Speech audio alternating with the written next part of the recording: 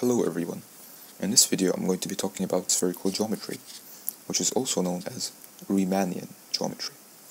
In particular, I'm going to be covering spherical triangles and their areas, which are essentially covered with Girard's theorem.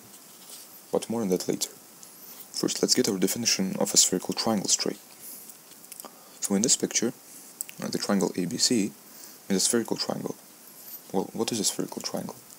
A spherical triangle is quite obviously a triangle which is mapped onto a sphere, but which is bounded by three great circles.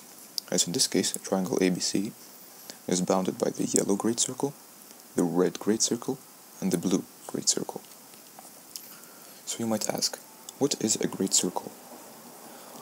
Well, to put it simply, a great circle is the largest possible circle which you can map onto a sphere. In this case, it is shown in red. Well, in order to create a great circle, you can essentially pass a plane through a sphere, and as soon as that plane intersects with the very center of that sphere, then the resulting intersection with the sphere will create a great circle.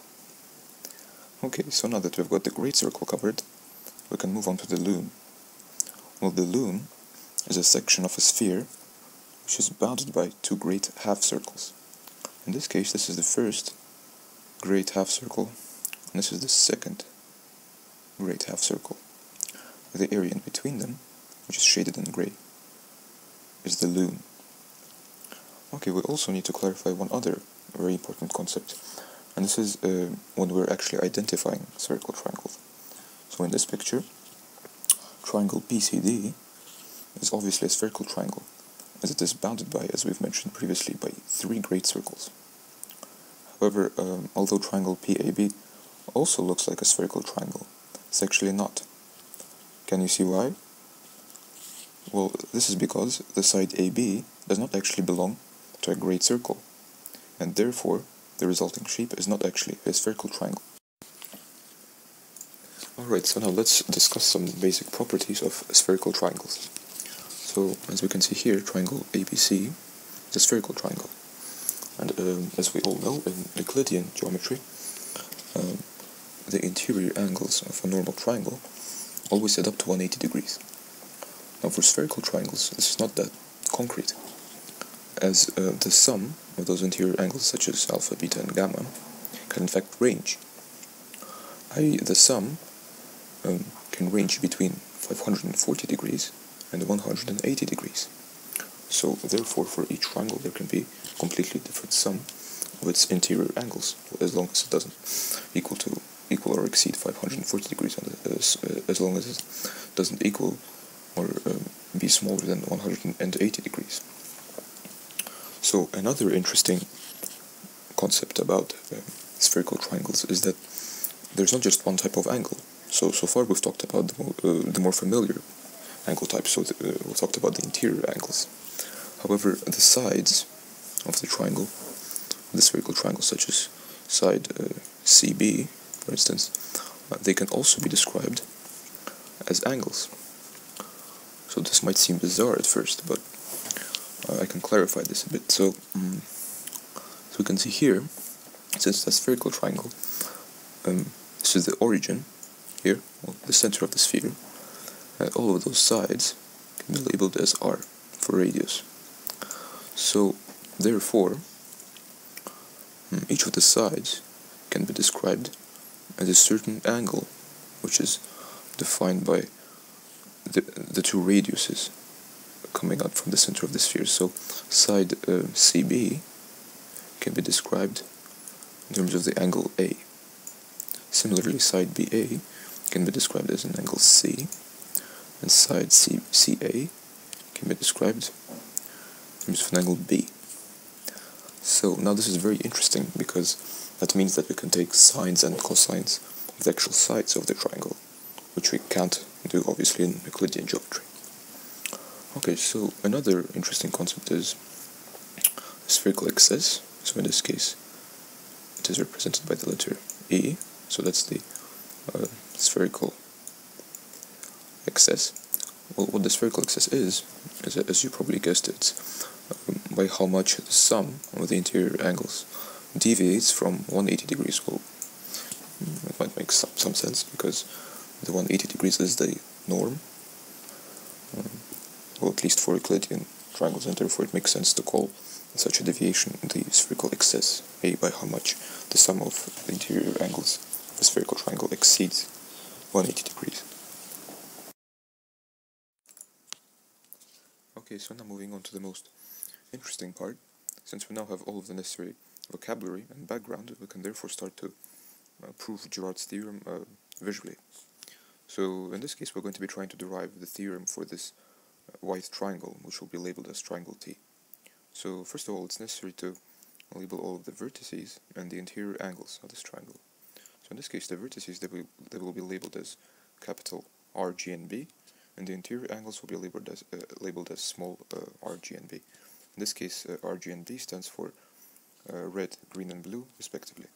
So you might ask, which vertex am I supposed to label? So you're actually supposed to label the vertex whatever color the triangle opposite is. So in this case, this is vertex G, because in this case the white triangle is opposite the green triangle. Also, it's worthy to mention that those two angles are opposite angles, and therefore they're equal. As a result of this, and using our previous terminology, we can establish that there are two congruent loones here. So this is the first loon, so this triangle and the gray triangles, and this is the second loon, the white triangle and the green triangle. And we can actually start to notice that there are actually three loones which include our triangle. And in terms of the notation, the loones will be labeled red, because both of those congruent loones contain the red triangle, green and blue. However, the loones which will be containing our white triangle will be labeled as L for loon subscript R, G, or B, and the loones which are not containing our white triangle will be labeled similarly, but this time with a dash.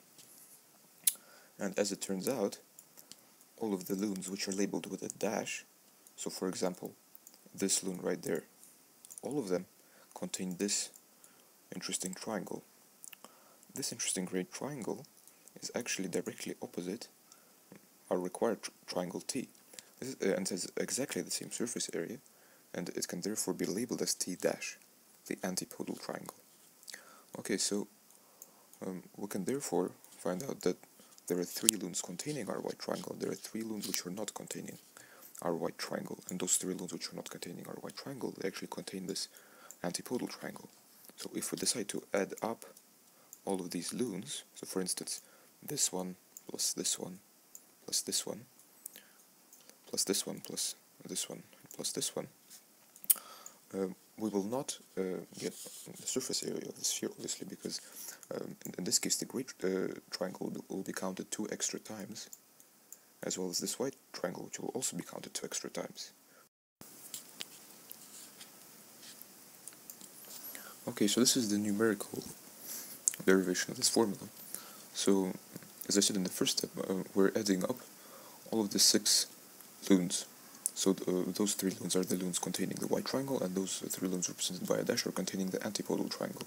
And as I said, due to this overlap, what we actually get is the surface area of the sphere, and we get twice the area of T and twice the area of the antipodal triangle.